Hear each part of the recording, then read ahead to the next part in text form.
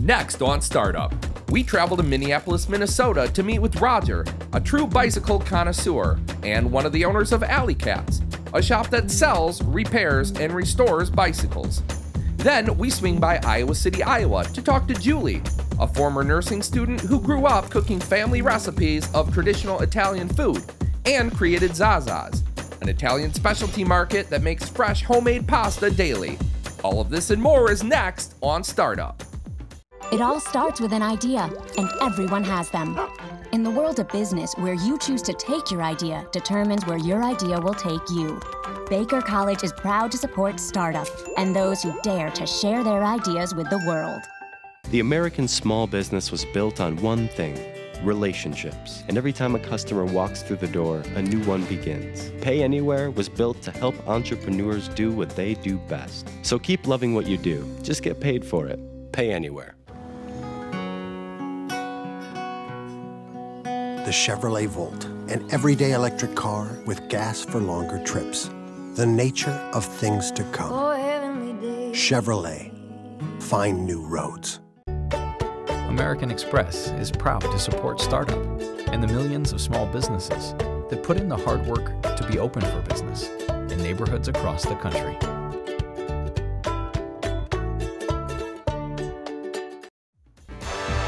My name is Gary Brado, and I'm a documentary filmmaker and an entrepreneur. The economy is in less than perfect shape, and when the jobs go away, there's nothing left to do but get up and get creative. And there are people all over America doing just that.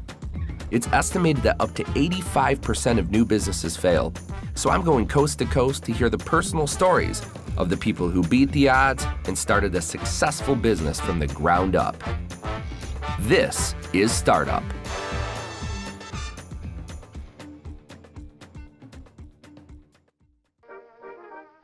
I'm on Harmon Place in Minneapolis, Minnesota, and I'm going to talk to Roger, one of the owners of Alley Cat Cycles, a bicycle sales, repair, and restoration shop in the bicycle capital of the United States. Let's go hear their story. The term bicycle was not introduced until the late 1860s, when it was coined in France to describe a new kind of two-wheeler with a mechanical drive. Today, about 100 million bicycles are manufactured worldwide each year. Maintaining a bike annually costs about 20 times less than maintaining and driving a car. Roger and Kelly became passionate about bicycles from the first time their feet touched the pedals. And with Alley Cats, they found a way to do what they love and make a living. Start by telling us who you are and where we are right now.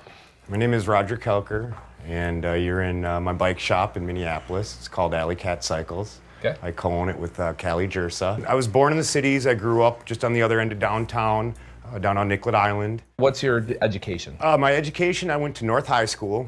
There was money for me to go to college, and at that age I assumed I knew everything, so I never went to college. Have you always ridden bicycles your whole life? I've been on a bicycle without training wheels since the age of 4. Okay, so you love bikes. I was endlessly fascinated with bikes from a very young age. I started messengering in '93, and then I just quit that. I was doing that for 21 years. And wow, you were a bike messenger. Yeah. Did you do anything besides bike messaging, or was that your primary source of income? Over the years, I've printed T-shirts, I've waited tables, I've worked on an organic farm. I was a telemarketer in my youth, but mostly a lot of the jobs that I've done have involved me working with my hands and using a bit of intellect. Yeah. Not a tremendous sum. When did it go from sort of a hobby and something that you did in your spare time or messengering to this? I've been working on bikes sort of in earnest, say the past 15 years, you know, and had a Truin stand and a bike stand and all my tools. I had a studio space over North Minneapolis that I had all my tools and all my bikes set up, and then would build bikes for messengers or work on my own bikes. We've been here now, this is our 3rd year. Is this the original space that you guys moved into? This is the original space. At first, we looked, there was a spot over in Bryn Mawr, Minneapolis, which is not far from my neighborhood. We went into negotiations with them, and the moment that we really sat down, they doubled the price on us. Oh, come on. And so, so this was in December. I said, well, you guys really don't want a bike shop then, because if you're doubling the price and it's December, Yeah. we won't be able to do Because it. those are probably some leaner months, like October through May. Yep, off-season is a hard one. Do you own the building? Is it a lease? We do lease here. We went into negotiations with, first we were looking for this space and the larger space behind us, and that was too much money. Yeah. And the owner of the building, they were not too interested in reducing the price just because it's a pretty high demand area. We had to sell them on the concept of what we were doing as well, which was difficult at first because they didn't quite understand what it was that, you know, bicycle repair, restoration, new bikes, but that it didn't quite gel when we were speaking with them. And then Even with all the other bike shops in the city, they didn't get it still? you would think. But anyways, now they love us. Yeah. And they love us. They realize that what an attribute we are to just the complex, but also the neighborhood. Yeah. Why do you come here? Like, what's the affiliate? Is it the owners? Is it just the style of bike? Like, what defines why a person would go to one shop over another? Well, in my case, it's all the above. They're very genuine people. It's social. You come by when you've been riding a while and you sit and you chat and you talk about the bikes they're fixing. Everybody bikes in this town. There's so many trails and parks that it's almost natural to do it. How'd you get the financing to open up the shop? The financing, we basically scrounged our money, and that we started basically with like $5,000. Total. That was it.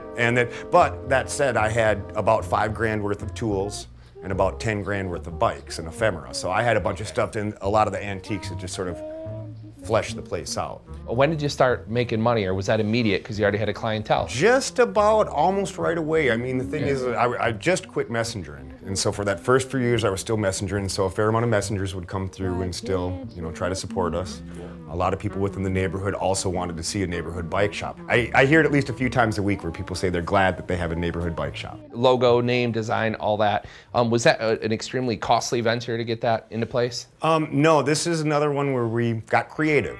And we had the business name when we were called by a different name that was difficult for people to remember. What was it? It was Kitsone Cycles. I'm sorry, what was it? Kitsone. Okay, all right, okay. Anyways, so we had a logo contest to come up with our logo, which I believe we have the coolest logo out of any in the city. And it was a young man who works at a local ad agency. For us to get a logo of that caliber, and it was free. Because it was a contest, yeah. Well, we had a contest, and what he got was $150 in store credit. So our logo cost us $150. In store credit, yeah. Yes. Facebook, you guys pretty active? Yeah. Somewhat. Callie gets on it again more than I do. Yeah. I put plenty of cool photos on there, so I got it hooked up to my phone, so when I see stuff, I'm always adding stuff to the site. Nice. How often do people change bikes? I mean, is it just maintenance, or is it always new customers? Because it seems like a big purchase that I would make and be good for a few years, you know? Right. What is it like? We get, like, you're pretty right on about that. Like, a lot of dedicated cyclists will typically have more than one bike. They'll usually have a couple of different bikes. They'll have, like, an off-season, wet weather snow bike. They'll have a summer bike. They'll sometimes have a fast bike. Talk about the partnership, and what is it like having a business partner for people that are considering, you know, partnership? You have to keep an open mind. You have to be patient. You've been friends for a long time? I didn't know her that well, and I think to a degree that benefited us. I'm sure. I had a business before with my girlfriend that worked out well, but that could cause friction at times, and there could be spillover from personal life and what have you. And so I consider myself fortunate that I got somebody who, she's great with people, she's a good mechanic, she's a genuinely nice person, and responsible. People do the like credit card swipe things, you know, like Square, Go Payment, this, that. Has that kind of changed the playing field for you guys a little bit? We do accept credit cards. Okay. And that was one of the things that we decided to set up from day one. And we do get cash. We accept checks. I've told people you could bring me food and some money, and I would accept that. I believe that approximately 70 to 80% of our sales consist of credit cards. On a bicycle, you can travel 3 times faster than you can walk, for roughly the same amount of energy. So what are we doing? With this, this guy has had a rear derailleur issue, and so his shifting, because it's index shifting, is not correct. And so what I'm gonna go do is run through his gears here and see if I can get it to dial in.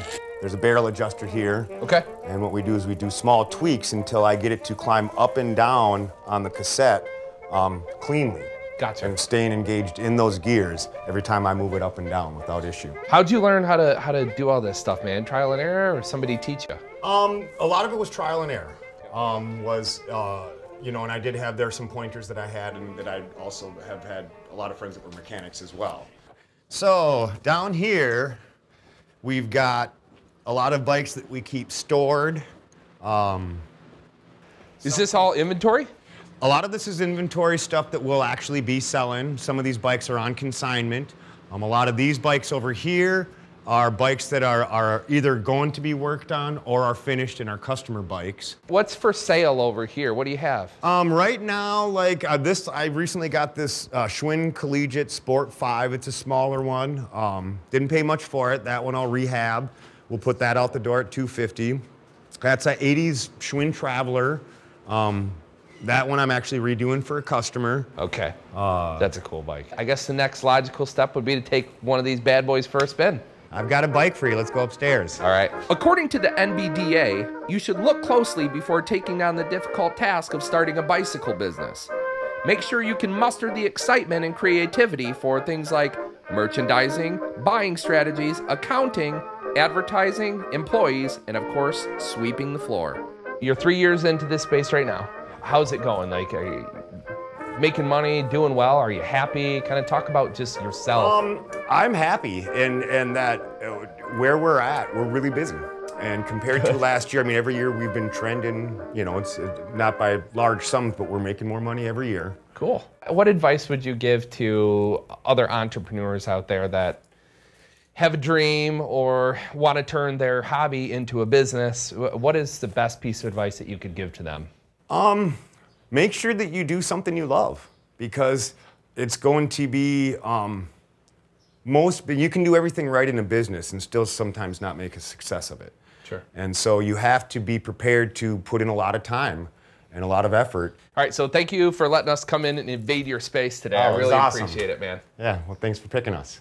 There are a million ways to start a business, but how did Roger and Kelly do it? Let's find out.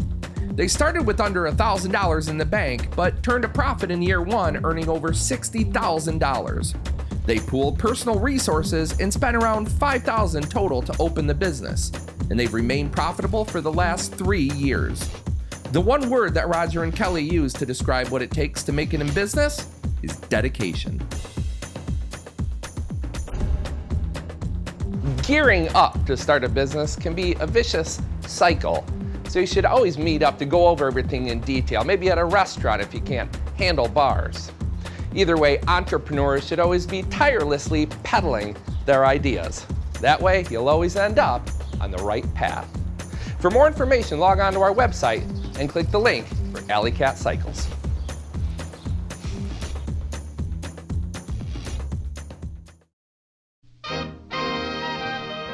I'm on Bowery Street in Iowa City, Iowa. And I'm gonna go talk to Julie, who created ZaZa's, an independent Italian market that's becoming a must-stop shop for Iowa City locals. Let's go hear her story. There are more than 600 pasta shapes produced worldwide, and rumor has it that Thomas Jefferson introduced macaroni to America after he enjoyed it in Naples, Italy. Today, the average person in North America eats around 15.5 pounds of pasta annually. Julie went down several different career paths before deciding to turn her passion for cooking into a business, while also providing the local community with the opportunity to buy authentic Italian groceries. Tell me who you are and where we are. Sure. My name is Julie Parisi, and we are at my pasta shop here in Iowa City. It's a pasta shop and Italian market. We make all of our pastas right here, so it's nice people can come in and see it being made right in front of them. And then they can get everything else they might need to create a whole Italian meal. All right, I want to learn about your history. Take me back to the beginning with education, work, and anything else that you think would be kind of relevant to your past. I came to Iowa City in 2001 and went to the University of Iowa. I thought by the end of that time I'd go to culinary school instead. So I didn't actually go to culinary school. I went to go work in a restaurant that my cousin opened up in New York. What type of restaurant? It was an Italian restaurant. Okay. And I was the salad girl, but I learned a lot because I always kept an eye on the chef. And that was a good supplement for culinary school. Yes, exactly. Nice. So I stayed in New York for a while, lived out in San Francisco for a few years. And along the way, I thought, well, maybe I don't want to work in a restaurant. Maybe I want to do nursing. Then my husband got me to come back to Iowa City after a few years, and I thought I would continue taking some classes here at the university again. We were talking about blood one day, and I said, you know, this isn't for me. Then I thought, well, what do I know how to do? What do I like to do? And I looked into the farmer's market, and there were only certain things you were allowed to make, to sell, and noodles were one of them. That's the Midwestern term for pasta. So you could make noodles, and no one was selling them. And I thought, I know how to do this. I'm pretty sure I can do this and sell it. I've been at the farmer's market now for 5 years, so I've obtained a commercial space so that I could sell to grocery stores and kind of expand out a little bit from the farmer's market. What was the breaking point or the decision that allowed you to accept this as full-time? It was really just the loyalty of customers and you know, their encouragement and support at the farmer's market, because if I didn't have that base already to work from, if I were just didn't start the farmer's market, let's say, and was just like, I'm gonna open a store, that would never happen to me. Well, you had to prove your concept to yourself. Yeah. I was the hardest sell, for sure. Everyone was telling me, oh yeah, this would be so, you should do this. And I was like, no, I'm not ready. Do you see yourself continuing to be part of the farmer's market for a while? Yeah, I would love to continue going to the farmer's market as long as I possibly can, because the customer interaction, I think, is the most important part of growing the business, is getting just their feedback and hearing what it is they want. And so I would start to ask them questions like, what do you like about it? What do you not like about it? And their feedback was really the most important thing to helping cultivate and create the product that I make now. So that was, your market research was basically just right out of the customer's mouth. Yeah, it was. We came to know about ZaZa, our wonderful farmer's market, when she first started a few years back. We were from the East Coast, and I come from an Italian family. I was craving Italian food. So do you make your own pasta as well? Your own sauce? I don't make my own pasta because we have her wonderful pastas. According to StartupBizHub.com, starting a fresh pasta making business does not require a lot of equipment or manpower. The biggest challenge is finding a sustainable market for it. Let's paint the whole picture, tell the whole story of this place that we're in right now. I found this place online one day. I came in, I called like frantically, I called the real estate agent and I'm like, I have to come see this place. So I did, and I took one look around and I just loved it. Absolutely loved it. Did you know this used to be a grocery store in the 1800s? Yeah. So you already knew that? Yeah. Okay. What kind of changes did this building go through over the years? Did it remain a grocery store the whole time? It was a grocery store from when the building was built in 1856 up until 1972, when it was the last home of New Pioneer Co-op, which is our organic food store here in town. And then this house building sort of fell into disrepair, and we acquired it in January of 2012. And started the renovations to return it back to its historical correctness, or as close as we could be, to its original structure that it was in 1856. What was the total amount that you needed, or how much did it cost? Yeah, it was right around $20,000, which I felt was pretty good considering. It's low. Yeah, it's really low. And you approached, did you try to get a bank loan at first or do anything, or you just went right to family and they said, yeah. And they gave you 20? Yeah, from several different uncles, my brother, yeah. But so everybody kind of pitched in and we got it done. How long have you been open now? We opened May 1st, so a month and a half. Brand new? Yeah. How's it going so far? So far, so good. I'm really happy with the people who have been coming in are just excited. Have you done like a cost analysis or breakdown on what you're gonna have to sell in here to sustain? I figured I would really only need about $200 to $300 of sales a day. How did you get into your first grocery store? I started from the basics of you have to submit your ingredients lists and go through the proper channels and get to talk to the right guy. So that's what I did. Legend has it that noodles were first made by 13th century German bakers. who fashion dough into symbolic shapes such as swords, birds, and stars. The name ZaZa's, where did they come from? Well, I was nannying for my niece and nephew in San Francisco, and when Roman, my nephew, was really young, I was teaching him Italian, and I said, you could call me Zia, is aunt in Italian, and it never came out Zia, it always came out ZaZa, so it kind of is just a name that stuck. He's almost 8 now, and I'm ZaZa forever. Who taught you how to make pasta? Because now I can say ZaZa taught me, Right. but who taught ZaZa?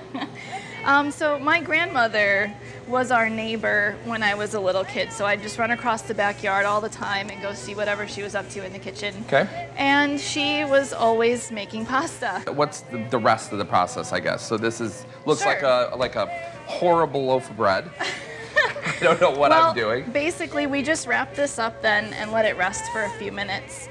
But I have one over here that is done and rested, so we can roll that out. What is this? This is an herbed flavored pasta. Okay. I happen to have an order to fill with some herbed pasta, so I thought, hey, let's do that today. Excellent. You can squish your pieces, kind of make them a little bit longer and flat. We just take all these, Nice. go right through here. So this process, what is it that we're doing? So right now, if we were to go ahead and cut this pasta right away, it would still be really tacky and stick together, and it would just not be like the strands that we want. Right. So we do it this way and lay it out flat first, and then I'll turn a little fan on it, and it'll dry for maybe 15 or 20 minutes just to get a little bit of the moisture out. Now that this has had time to dry out a little bit, what's the final step that we do here to make this delicious pasta? We are just gonna cut it into fettuccine. I've come up with this way to fold them because they'll dry this way and then they fit perfectly into the bags. Sweet. Go ahead, give it a try. You're gonna laugh when I slice my finger off. No, your finger won't fit in there. It won't, okay. Perfect, put it right here. All right, so it starts as a big ball of dough. It ends up a big flat thing, and then at the end, it gets sold in this. Yeah. How important is our sites like Facebook, Twitter, Yelp? What are you actively involved in, and what impact do they have on your business? Sure, I use Facebook every day to stay in touch with the people who are engaged on that platform already, and I am really lucky. My brother works at Twitter, and he helps me sometimes with doing some campaigns there. Another person that's in your position, either they're miserable at their job or they always had a dream to do something, what advice would you give to them? If you really feel strongly and passionately about it, it translates. It's like the easiest thing that people can pick up on. You don't get that sense when you go into a big store. The people working there aren't there because they love every product on the shelf necessarily. They're there to, for profits. Right.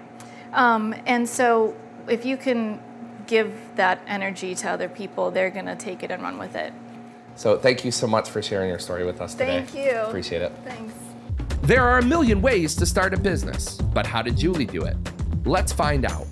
She started with around $2,000 in the bank and a 740 credit score. Her first year sales were $9,000, and although she was part-time, she operated at a profit. She received a $20,000 investment to open her doors, and the one word that Julie used to explain what it takes to make it in business is determination.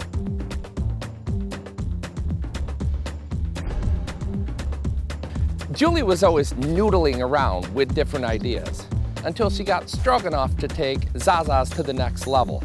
And once you get past the point of no return, things can only get better.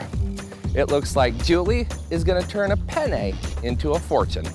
For more information, log on to our website and click the link for ZaZa's.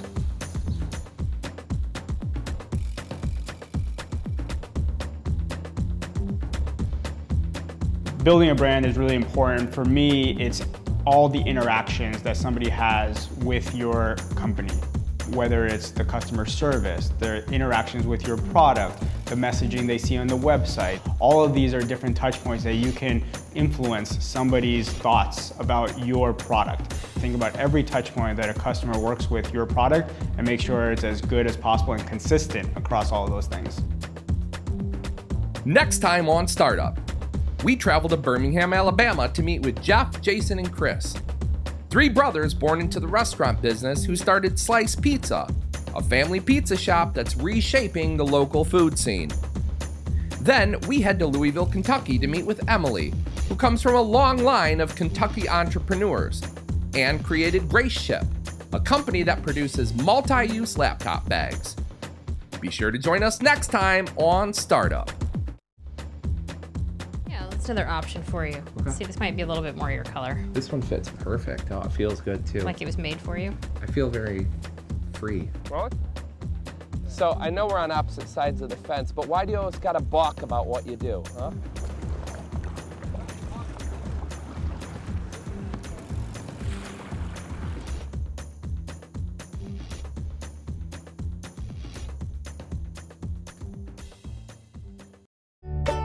American Express is proud to support startup and the millions of small businesses that put in the hard work to be open for business in neighborhoods across the country.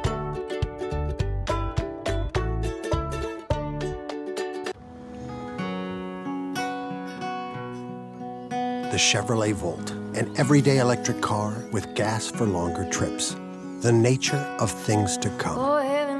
Chevrolet, find new roads. The American small business was built on one thing, relationships. And every time a customer walks through the door, a new one begins. Pay Anywhere was built to help entrepreneurs do what they do best. So keep loving what you do. Just get paid for it. Pay Anywhere. It all starts with an idea, and everyone has them. In the world of business, where you choose to take your idea determines where your idea will take you.